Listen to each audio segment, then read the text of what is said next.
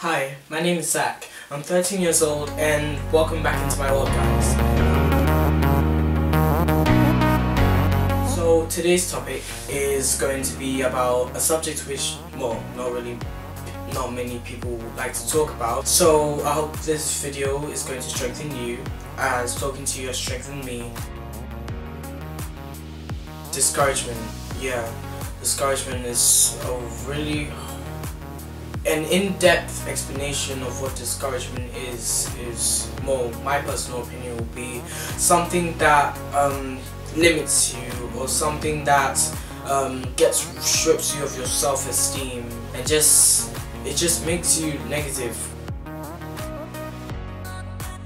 I like to share my experience with how discouragement has affected me and how to overcome it, basically. So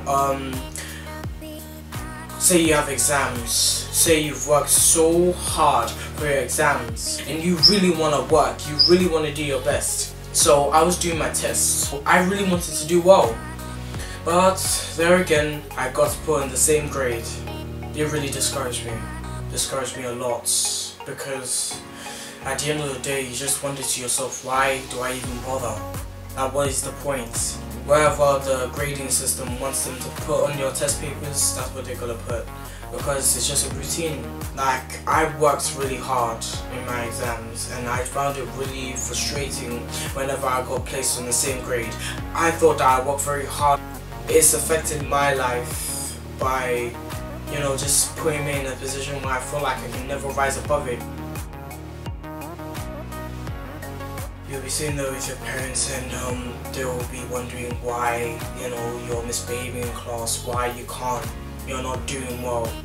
Who knows the reason why you feel discouraged? My parents have always been there to support me, but I feel like with other people, they just judge them.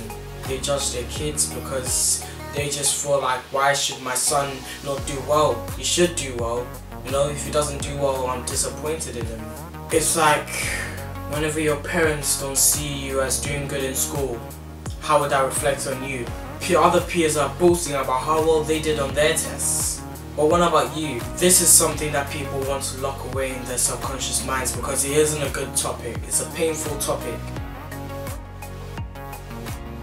I can't say that I know what you're going through because I'm not that person themselves. At the end of the day, I'm not going to accept that. I still know that I have a purpose to fulfill. I still know that I'm still Zachary and I'm still alive, and you are still you are still alive.